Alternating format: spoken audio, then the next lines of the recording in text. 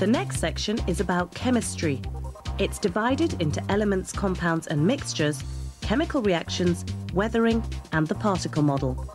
We'll start with elements, compounds and mixtures.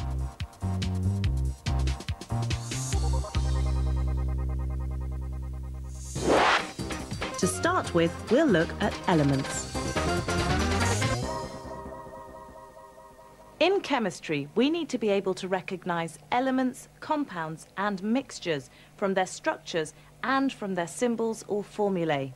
So in this next section, we're going to run through the most common elements and compounds you need to know well. First of all, elements.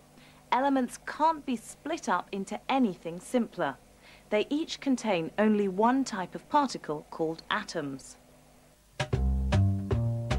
Everything on Earth is made up of elements. There are about 112 different elements, and each one is made up of one type of atom. But the atoms of oxygen will be different from the atoms of gold, which again are different from the atoms of sulfur. Each element has a name and a shorthand symbol to identify it, and you need to know the symbols of the 20 most common elements. With a few exceptions, there are some simple rules about the symbols for elements. To make it easier, first of all, let's split them up into metals and non-metals.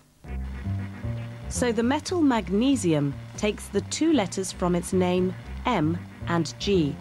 The first letter is always a capital and the second is lowercase. Aluminium is Al. Calcium, which naturally occurs in milk, is Ca.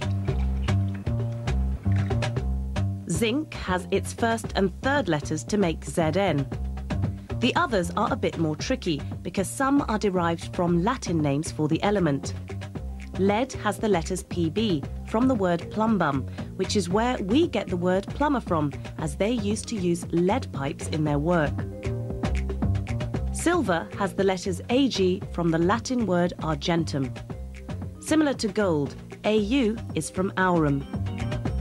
Sodium is Na from natrium. Potassium is K from kalium. Iron is Fe from ferrum. And copper is Cu from cuprum. Remember, the first letter is always a capital and the second a lowercase letter. You also need to know the most common non-metals. These are much easier to remember, as almost always the first letter corresponds with the name of the element. Let's run through them. First, the gases. They're H for hydrogen, O for oxygen, N for nitrogen, which is the main component of fertilizers, Cl for chlorine, used in disinfectants, He for helium, and Ar for argon.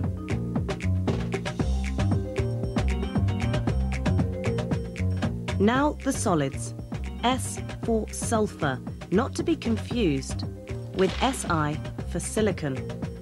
And finally, C for carbon. If you're not sure of any of them, why not rewind and go through them again, making a note as we go. So an element is made of just one type of atom, such as carbon or gold. But other elements, such as oxygen or hydrogen, exist as molecules. When atoms are joined together, they are called molecules. But remember, they are still made up of only one type of atom. This is oxygen gas. Two atoms of oxygen joined together, which makes it a molecule. This is carbon, just one atom. And this is the gas hydrogen, which, like oxygen, has two atoms joined together, so it's a molecule.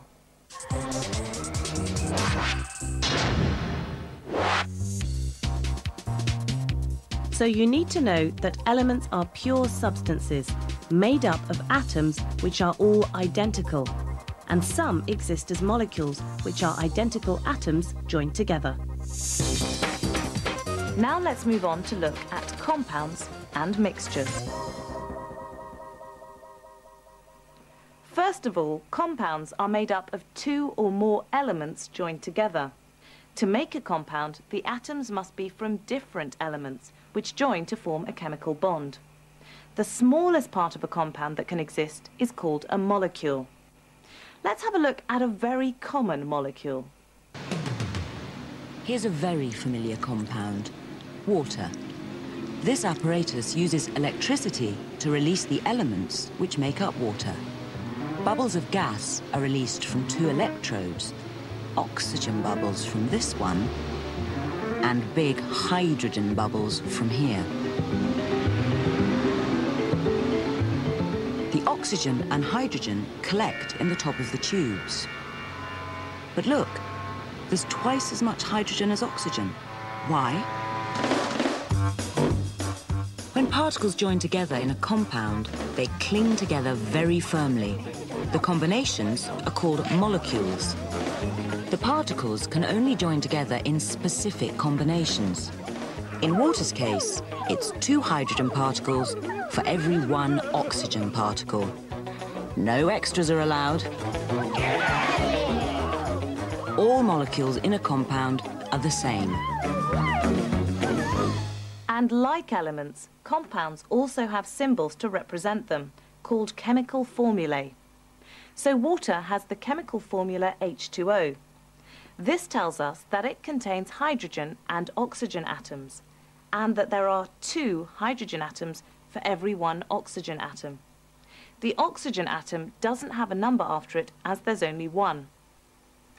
Carbon dioxide is written CO2, showing there are 2 oxygen atoms to every 1 carbon. Remember, if you're writing these yourself, write them accurately with a 2 slightly lower than the letters.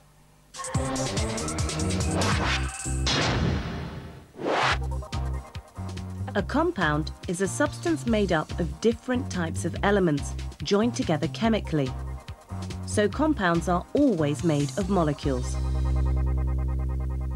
Besides elements and compounds, you also need to know about mixtures. Mixtures are substances that are not chemically joined up and can be easily separated.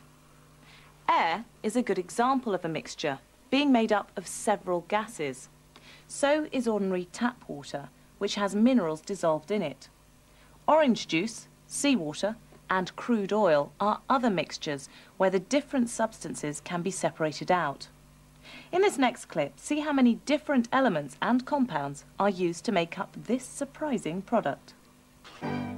This recipe is the key to the future. Take 3 liters of water, add sufficient fat to make a small bar of soap. Take enough carbon for 55 pencil leads. Mix with enough phosphorus to produce 135 match heads. A generous helping of calcium always improves the result. Take enough sulfur to produce a couple of stink bombs. Extract every atom of iron and zinc from a galvanized roof tack. Garnish with traces of magnesium and potassium.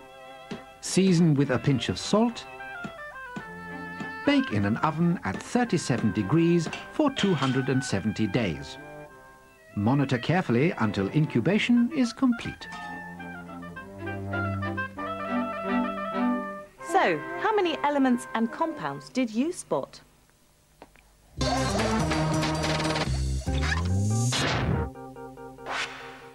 Well, to make a baby, there were 3 compounds, distilled water, fat and salt, and 8 elements. More seriously, here are some top tips.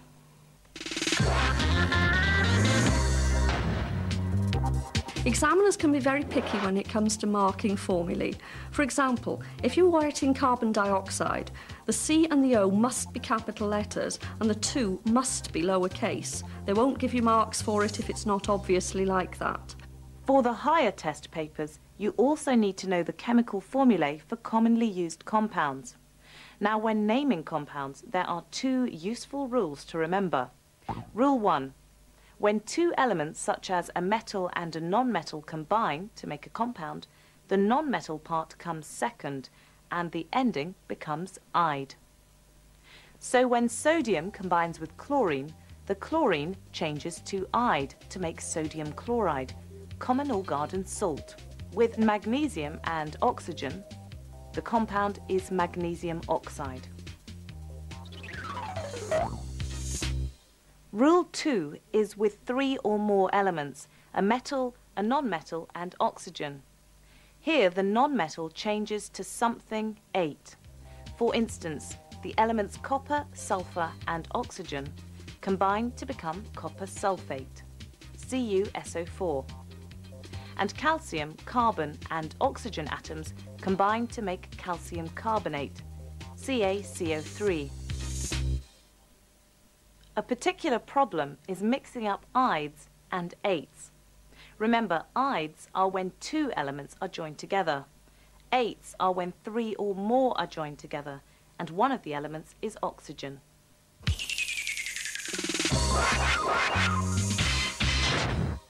Can you name these compounds?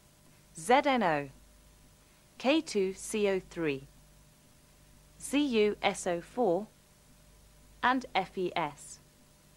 Why not stop the tape and have a think about them?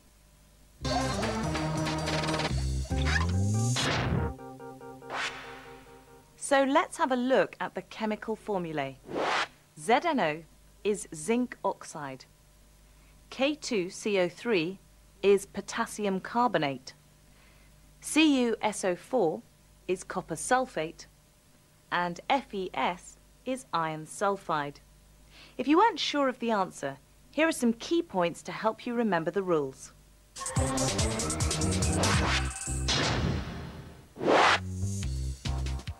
When 2 elements combine, the ending is usually something ide, such as sodium chloride. When 3 or more elements combine and one of them is oxygen, the ending will be something 8, such as copper sulfate. Next, the periodic table. The 100 or so elements we know about can be put into a table form, which we call the periodic table. The periodic table shows all the elements that exist, using their symbol to represent each one. Now, for your test, you don't need to learn all of this off by heart, but you do need to be familiar with some of its features. First, the periodic table is organized so that the elements belong to certain chemical families. These are elements with similar properties, and they're shown close to each other. The main ones you need to know are the metals on the left and the non-metals on the right. A zigzag line divides the 2 groups up. Secondly, the most reactive metals, such as lithium, sodium and potassium, are over here on the far left. And as we go to the centre of the table, the metals are less reactive. Now, for Key Stage 3, you don't need to learn all this. If the periodic table comes up in your test, you will always be given a copy on the paper.